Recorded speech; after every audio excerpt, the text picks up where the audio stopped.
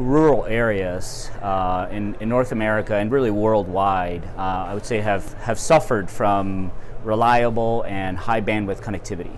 Right? We, Deere, traditionally developed our architecture for connectivity to be a store and push architecture. That meaning that we wouldn't always be relying on connectivity in the early days, whether it be 2G or 3G, to have real-time streaming to the cloud and back down to our vehicles. Really 5G becomes a game changer for us in this space. It really allows us to think of real-time connectivity as something less than a second, right?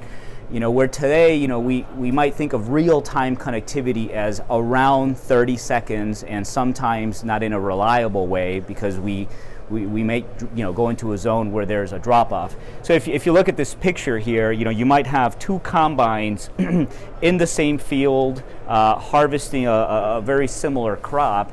And right now we have to basically assume that there'll be about 30 to 60 seconds communication between these combines for them to upload data to the cloud, be processed, be downloaded to the other combine so they can share information in real time, right?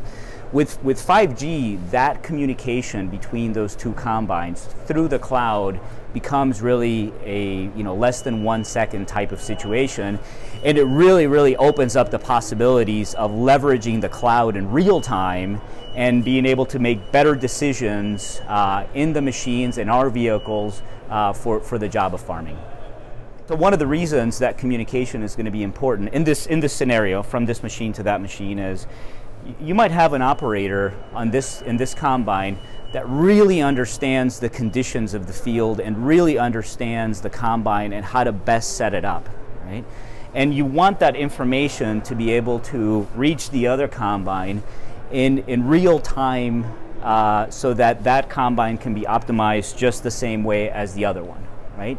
You might also have applications where there's logistical implications, right? This combine is at one end of the field, this combine is at the other end of the field, and you want real-time information about the position of each so that they can make a decision about where to go drop off the grain for a semi that then takes it to an elevator, right? So again, there's a number of reasons, both around the settings of the machine, why you want that real-time communication between each other so they can be shared, as well as logistical implications of really truly having real-time connectivity of machines that are in the field with other machines that are helping with logistical applications of farming.